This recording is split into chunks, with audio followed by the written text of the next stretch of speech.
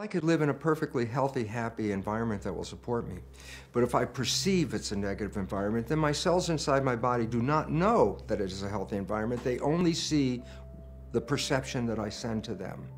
And this is why perception becomes so important, is because the cells are not directly touching the environment and depend on the nervous system's interpretation to adjust their biology. So if I change my perception, my mind, change my belief about life, I change the signals that are going in and adjusting the function of the cell. The point is very, very significant, and that is this.